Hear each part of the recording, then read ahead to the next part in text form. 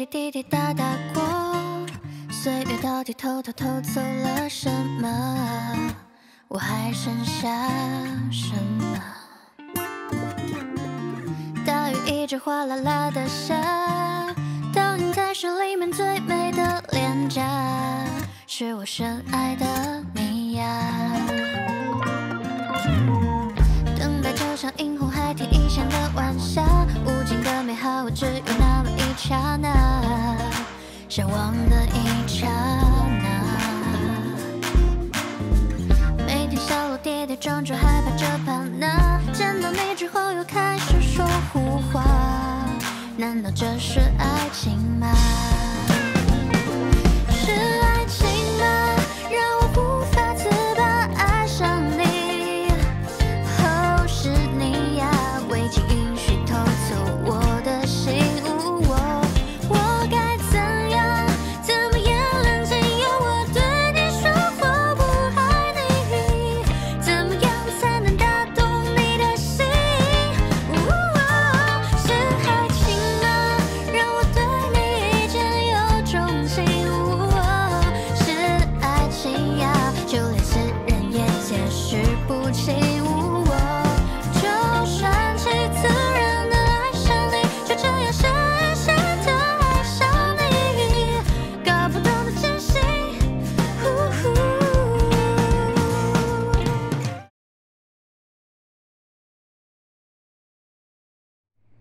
我也有东西要送给你。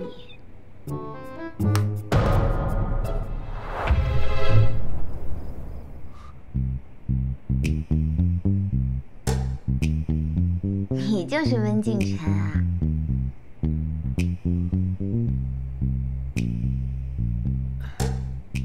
这是送你的礼物，既然礼物已经送到，我就先走了。别走，不准走！说为什么要骗我？月月，我从来都没有否认过我是温靳晨，你也没有问过是不是？还狡辩呢！这明明就是你设的圈套，所有人都知道，就我被蒙在鼓里面。你这么做到底是为了什么？为了你。你不是跟我说，乱了顺序的感情就不纯粹了吗？我害怕你知道我是温靳晨以后，依然想解除这段婚约。我在你的脸上看到了对这个婚约的排斥，我只是在用自己的方式留住你。那欺骗就纯粹嘛！我还生怕你因为我被开除，生怕你想不开，该想不开的人是我吧？我就像个傻子一样，我怎么这么笨呢？月月，你本来就不聪明。其实，你心里是爱我的，对吗？怎么可能？我怎么会爱上一个骗子？那你做的一切都已经证明了呀。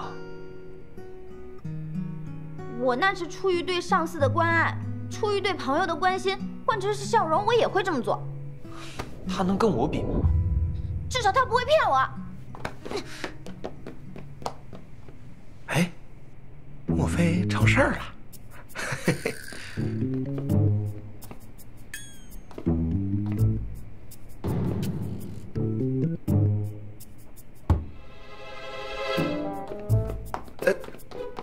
哎，小师姐，你怎么了？连你也骗我！我没有，我这……哎呀，完了完了，露馅儿了！哎，他人呢？跑了，快去追呀！算了，啊，给他点时间冷静一下吧。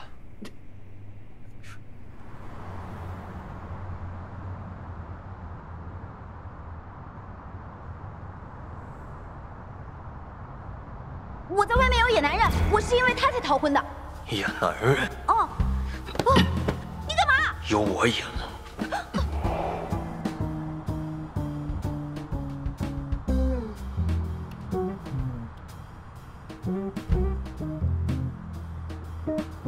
这是我朋友。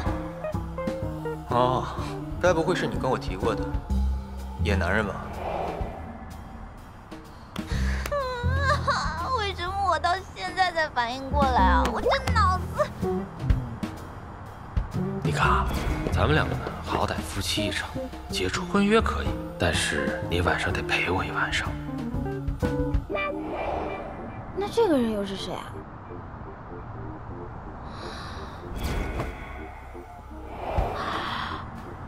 找人演戏来骗我。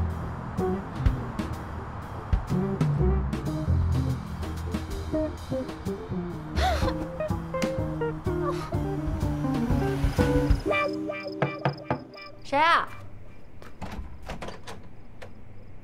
小荣，解锁。哦。我现在算是无家可归了。你经常无家可归，我都习惯了。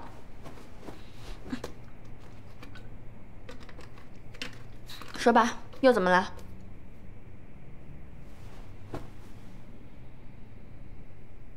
是这样的，我呢有一个朋友，她被包办了婚姻，然后嫁给了一个陌生男人。然后我这个朋友吧，可能也是太优秀了，这个男的对她一见钟情。可是这个男的又怕唐突了我的朋友，于是就假扮成我朋友的领导去追求她。可现在问题来了，我朋友知道了这个事，请问，如果你是我的朋友，你会原谅他吗？当然原谅他啦！你想想，一个男人为了一个女人费尽了所有的心思，可见这个女人在他心目中的重要性。啊，当然你那个朋友怎么想的呀？他有一点生气，但是更多的可能是不好意思。这有什么不好意思的？就是我朋友在不知道他身份的时候，两个人可能会有一点点亲密举动，一点点的亲密举动啊。是呀，没有，你别想太多了，思想单纯一点。那就是亲亲抱抱举高高喽，差不多吧。这有什么的？成年人的恋爱嘛，很正常啊。可是你想一下，你说白天这个男的占你便宜，晚上另外一个男的开你油，这重点是他们还是同一个男的，难道你就不会耻于见到他这张脸吗？会是会，是吧？那跟你无家可归有什么关系啊？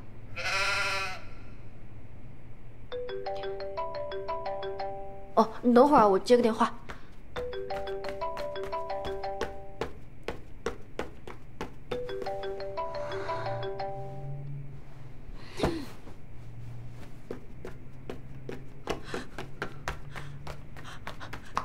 所以，你刚刚说的那个朋友，这是你自己？文静里就是那个男主角？是谁跟你说的？月月，你在你朋友家就好，你别生气了。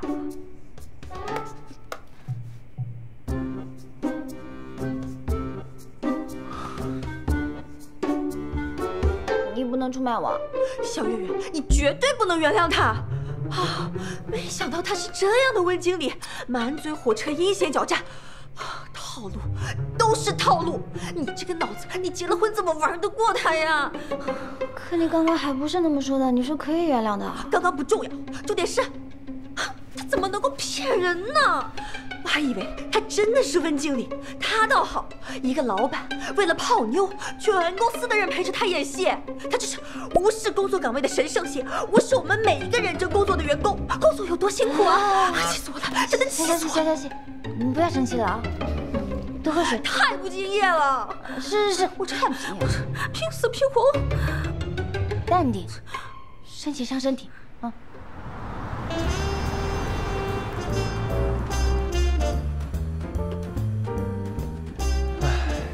终于把你给换回来了。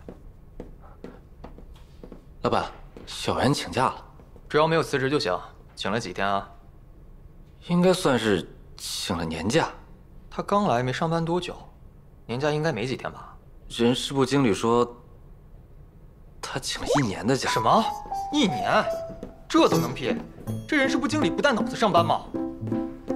温经理，你说让我尽量满足他的所有要求啊！我看你不仅没带脑子来上班，你连眼睛也没有带。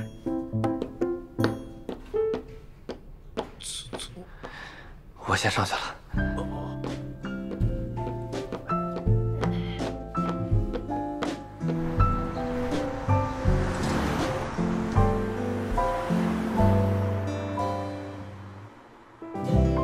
他人呢？都已经过去这么多天了，还在生气啊？我不能说。那我现在命令你说。温总，您是这个集团的领导人，您有命令我做事情的权利，但是仅限于工作范围。刚刚您提出的这个问题已经超出工作范围，因此我不能说。你就不怕我开除你？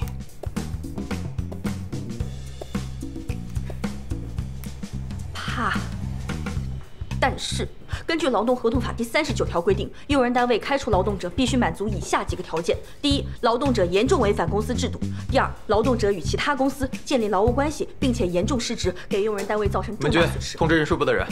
温总，如果你开除我的话，我就没有钱交房租；我没钱交房租的话，就会无家可归；我无家可归的话，那小圆就……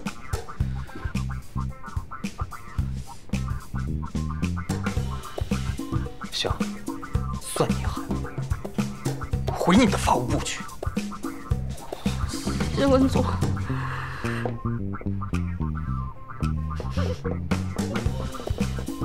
老板，我去问。我都问不出来，你行？哎，小姑娘，你站住！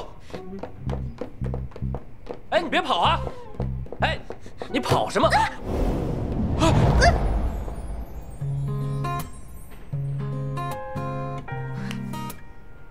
我这能有这么辣眼睛吗？放开！你追我干嘛呀？我就是想问一些事情。哎呀，我知道了，小袁下午5点去乐园超市买菜。这个我们知道。他没有生气，他就是和我一样耻于看到温总这张脸啊！不是，我是耻于看到你。不是我在说什么，反正你别追我了。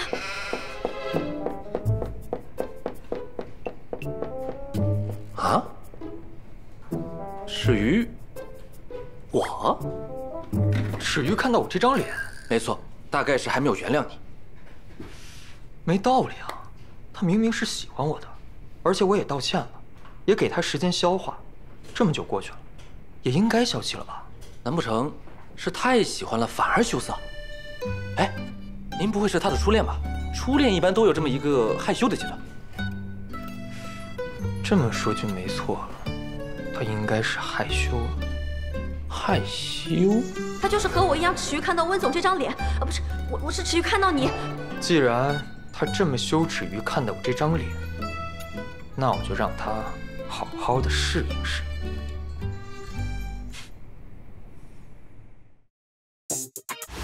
今日头条：温氏集团总裁温靳晨首次公开接受采访。作为温氏集团的第一继承人，温靳晨为人一直十分低调，网络上也鲜有其资料和照片。我们也就温总此次露面进行了特约采访。下面为您播报此次采访内容。温先生，您这次突然接受媒体的访问，是在为城关商业区开发的竞争做准备吗？这只是其中的一部分原因。那还有另外的原因是？另外一部分是私人原因。不过我下次接受采访的时候才会告诉大家。下次，他不会是在跟我喊话吧？还是我太自作多情了？小圆圆，我回来了。哎呀，你总算回来了。我今天可是为你得罪领导了。啊？你都不知道，温总他对我威逼利诱，我都没有对他说半个字。你真的没提吗？那他怎么到网络上来跟我喊话了？让你看看，还挺上镜啊。难道这就是他的先发制人，然后诱敌深入，最后一举拿下？什么意思啊？我发誓，我绝对没有出卖你。我就是跟林助理说，你可能耻于见到他。你这还不叫出卖啊？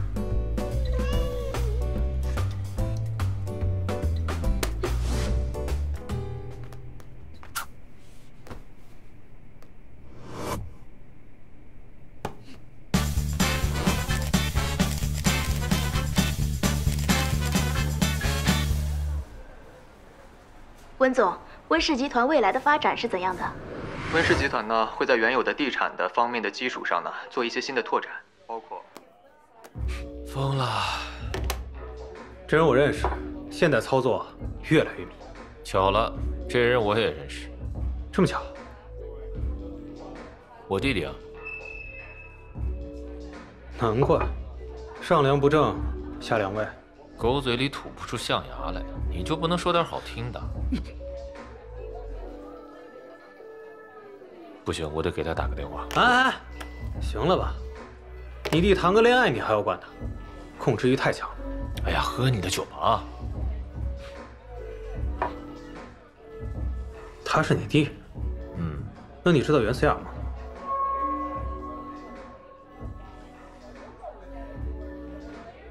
哈，你说的是我弟弟要娶的那个女人吧？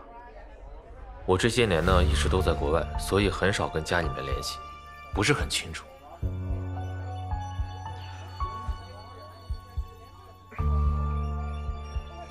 你跟我说你喜欢的那个女人，不会是我弟妹吧？啊，那就好。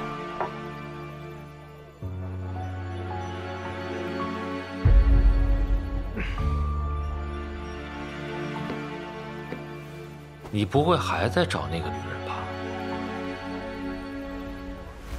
哎呀，我说兄弟，你醒醒吧！你就算找到这个女人，怎么样呢？你非得让这个女人站在你面前，亲口对你说出她不喜欢你、不爱你。万一她对我还……没有什么万一，你自己不是也说了吗？但凡她对你有一点点的在意，她就不会躲着你。是，我知道，你别再说了。好，那从今天开始，你不提，我不说，你也不要再去想。从此以后，不要因为这个女人让你再一蹶不振，不值得。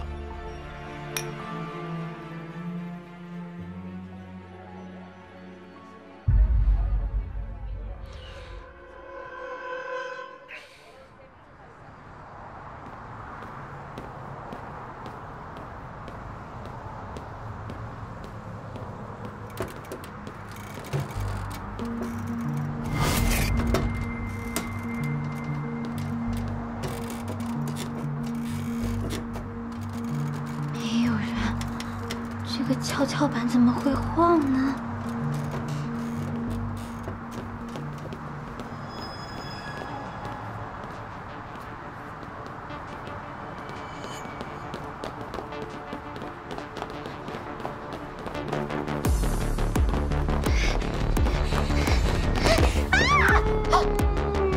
月月，怎么了？怎么了？啊！逃避是弱者的行为，而选择勇敢面对。什么？勇敢面对。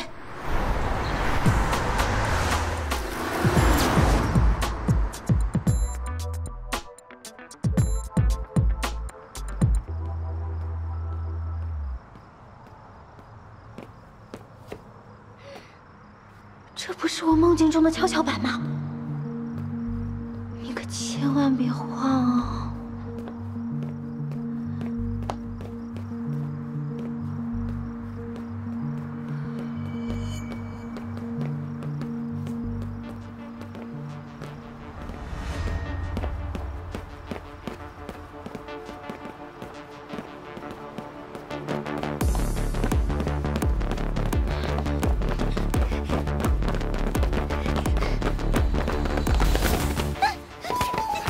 是我，月月，是我，是我。你这大晚上干嘛呢？溜家！我是来跟你道歉的。你都已经128个小时没理我了，在这128个小时里，我已经练就了100米冲刺跑只要11秒的成绩。这次，你跑不掉了。幼稚。是。我也不知道什么时候开始变得幼稚，可能就是从第一眼见到你开始吧。哟，还赖上我了呢。在你身上，我看到了我身上没有的特质。我觉得你傻傻的非常可爱，所以才忍不住的想要逗你。因为我可爱才想逗我，那我可爱还有错了？是我的错，要么你揍我吧。狠狠地揍我，把你对我所有的不满都发泄出来。来，往这儿打。你真以为我不敢打你啊？反正打伤打残了，下半辈子还是由你来照顾。我们可是有一纸婚约的。也是，打伤了我还得赔钱。所以，你是原谅我了？看你表现吧。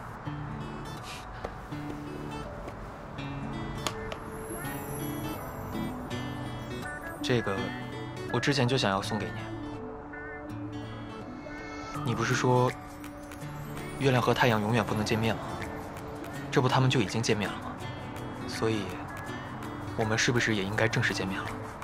想告诉你，心动的原因是你，心底的秘密是你，全世界都不如你。你的关心，你的宠溺，让我有勇气告诉你，我真的喜欢你。你好，我叫温靳晨。巧克力盒子里藏的惊喜，有多少的运气和你相遇？温总为了追回未婚妻，居然去练短跑，这么低调的人，还参加了公开采访。哇，温总也太会撩了吧！原来这就是感情保鲜的秘籍。可不是嘛？听说他们俩明天要回公司了，办公室恋情，霸道总裁追妻记，太会玩了吧？行了，别八卦了，都工作吧。哎，行，知道。人人都会幻想虚化的美好，却忘了脚踏实地把报表做好。他俩要是好了，那我这个棒打鸳鸯的不会被炒掉吧？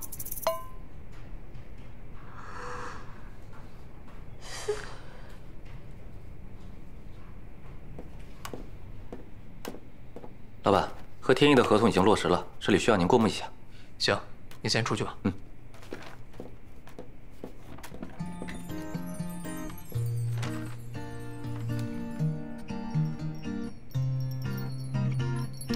第一次这么光明正大的看他，原来这就是他认真工作的样子啊！长长的睫毛，高挺的鼻梁，性感的嘴唇。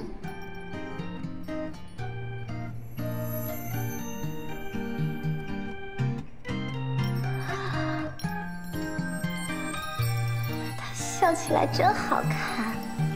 真不知道用什么形容词，老笑，老冲我笑，我不要工作的嘛。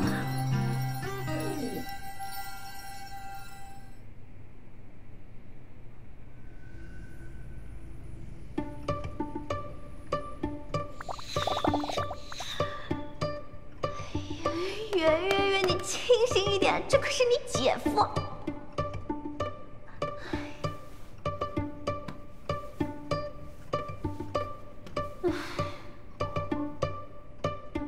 明明回来要结缘，结果对象居然是自己喜欢的人，老天爷这不是在玩我吧？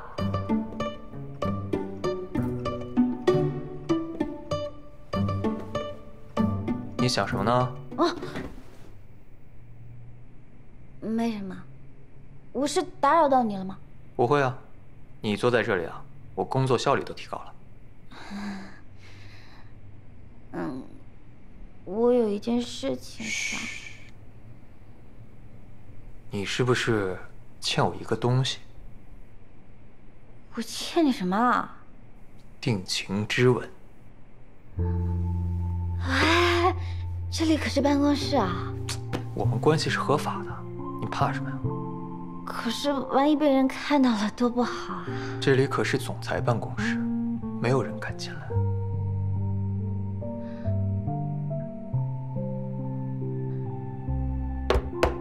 你们俩干嘛呢？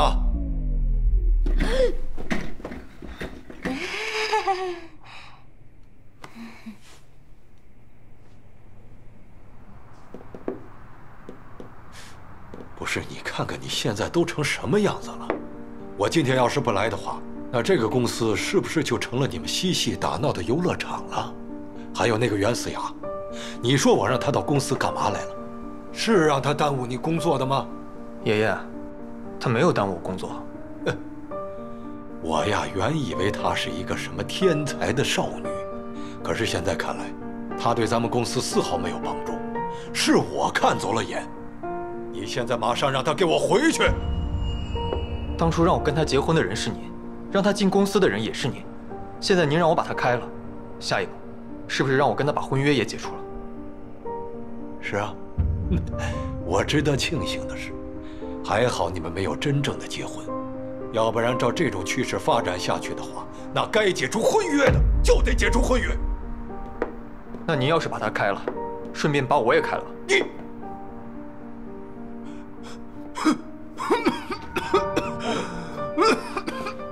爷爷，你没事吧？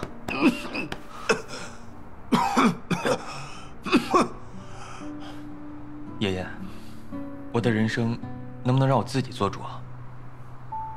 我向您保证，一定不会耽误工作的。下次开发城关商业区的开发权，我一定会拿下。好，那我就给你最后一次机会。如果你要是拿不下，那你就得听我的。我让他走，他就得走。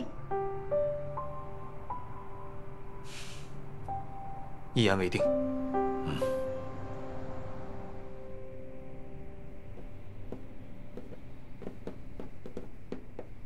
原来刚才那个就是你爷爷啊？他来找你干嘛？他就是来督促我一下，顺便来看看你这个孙媳妇。那他是不是对我很不满意啊？没看出来，你还挺有觉悟的嘛。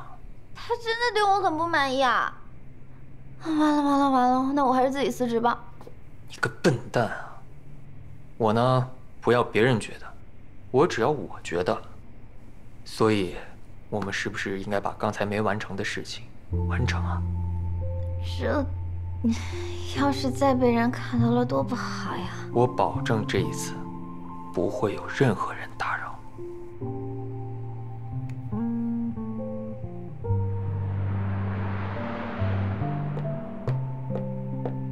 打扰一，你被开除了。哎呀，我就说嘛，我做这么棒打鸳鸯的事儿，这下好了，肯定是要被炒鱿鱼了。哎呦，怎么办呀？你先别着急，他肯定就是吓唬你。小圆圆，你赶紧帮我想想办法，我还有1个月就转正了，我好不容易进了温氏集团，我费了多大的劲儿，你救救我呀！谁来救救我呀？我都快被温董事长拉进黑名单了。你也要被炒了？我倒是想被炒，这样我就不用背上一个祸国殃民、红颜祸水的罪名了。这里是办公室。我们的关系是合法的，这里可是总裁办公室，没有人敢进。不行，再这么下去，我非得缴械投降不可。什么意思啊？哎呀，你不会被炒，你帮我想想办法呀！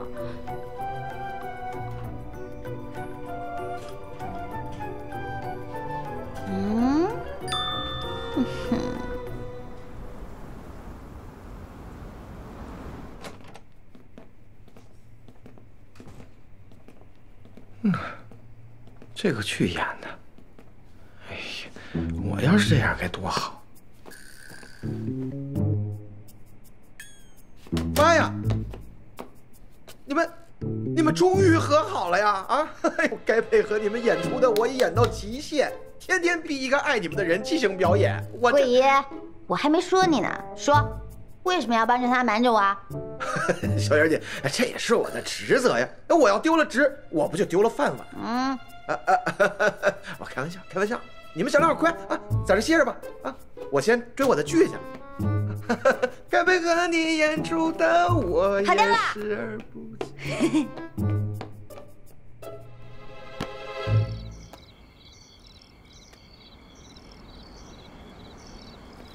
对不起，您拨打的电话已关机。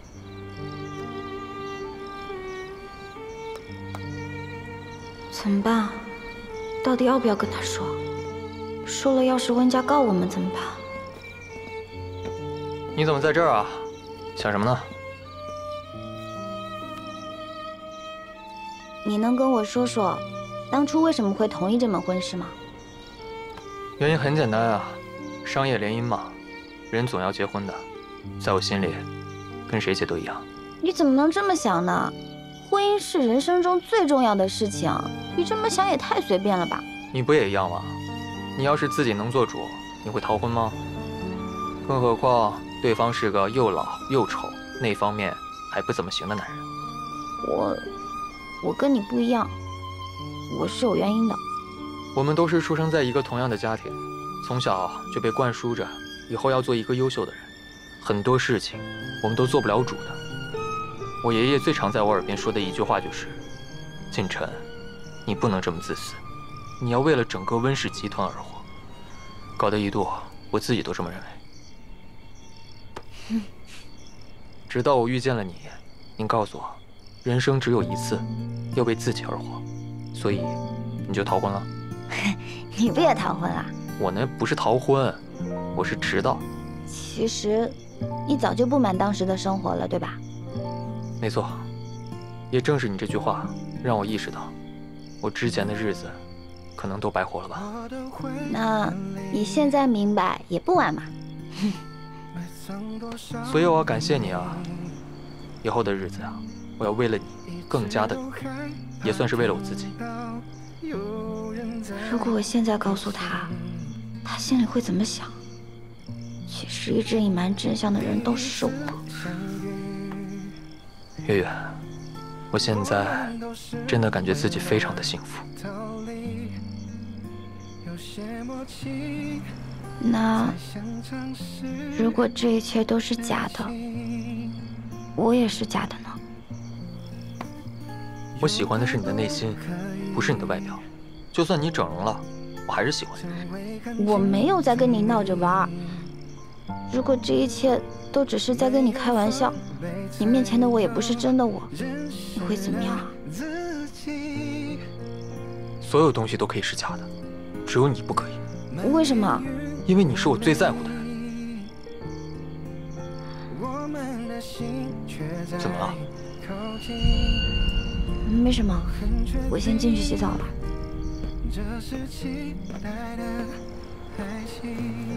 一起啊！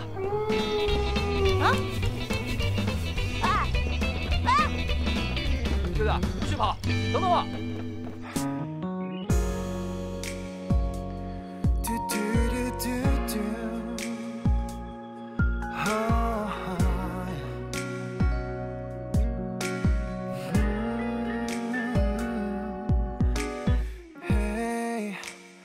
对着空气说，以为你在那空荡的房间，剩下我一个。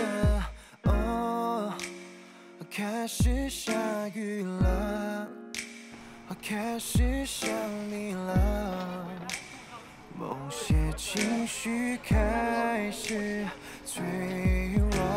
才晓得曾经拥有过，才会难过。越是深刻，就越不舍。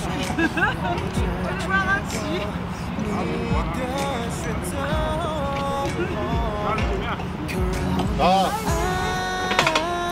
裴老师来了，裴老师你要怎样？你走了，可然后呢？像是我弄丢了，可然后呢？怎么装作没来过？可然后呢？666。